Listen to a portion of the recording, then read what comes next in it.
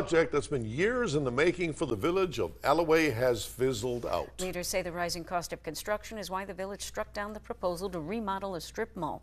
Local 5's Bryce Oselin talked with the village leader on what lies ahead. The village board, the village staff is truly interested in making Allouez what our residents want it to be, and we're working extremely hard at that. It's a very slow process. The village of Allouez hoped to bring new life along Webster Avenue by remodeling a strip mall.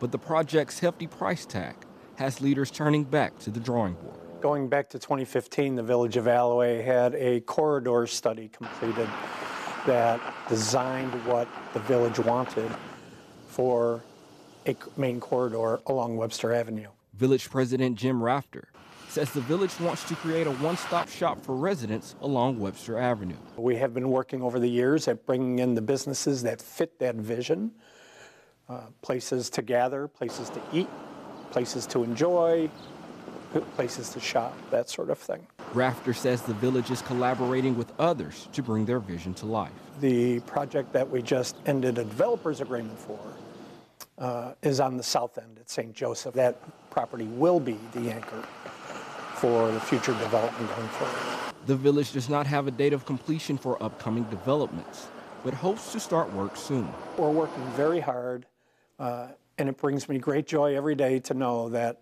every day we get a little closer to our dream. In Allouez, Bryce Oselin, Local 5 News. Thank you, Bryce. Well, not many people get